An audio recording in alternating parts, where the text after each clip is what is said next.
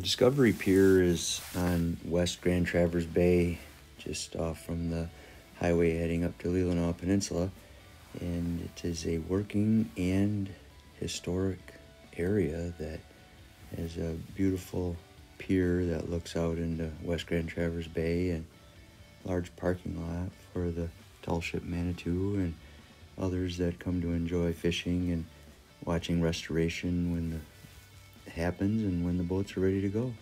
Next door, the beach is lush and beautiful, and the view under the water is very beautiful too, with the mask and snorkel. The pier right next door. The waters here are crystal clear, and it's just a beautiful place.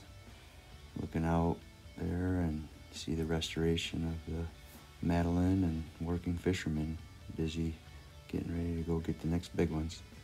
You could definitely get to the Discovery Pier by car, but a more fascinating way would be to come up the Leelanau Trail and go down either of these two roads down to the shoreline.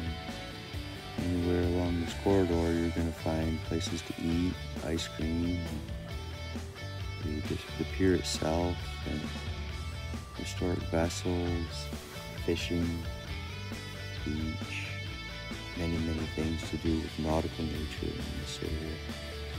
This is a view of the Leelanau Trail coming in. And when you get to the pier, if you bring up your fishing pole, this is where you can throw a line out in the water. And note that dogs are not allowed in the park, so Bowser's got to stay home this time. Go to playmap.net to find many maps of the region and fun places to play.